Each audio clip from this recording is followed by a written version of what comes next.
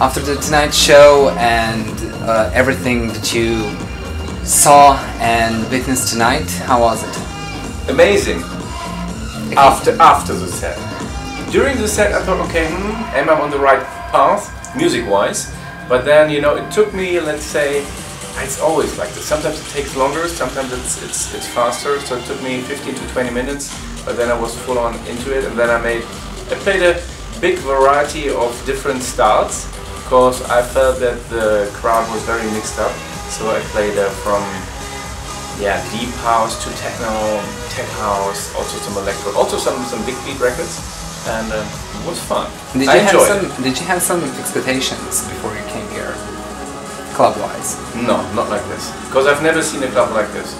And I'll tell you honestly, no, never, because the location is incredible. It's for everyone who hasn't been here and who has a chance to come to Montenegro, should definitely check out this venue, because it's a festival club on a mountain. I really like that.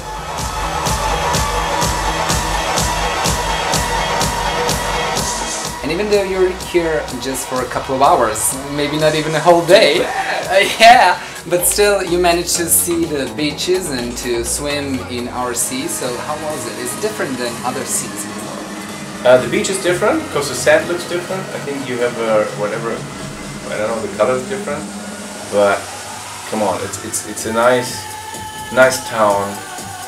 It's a vacation destination, so nothing more to say. Okay. It's beautiful. But the most beautiful thing about Montenegro is landscape. The landscape, it's incredible. I've never seen a landscape like this in Europe. Really, it's impressive. Hope it stays like this.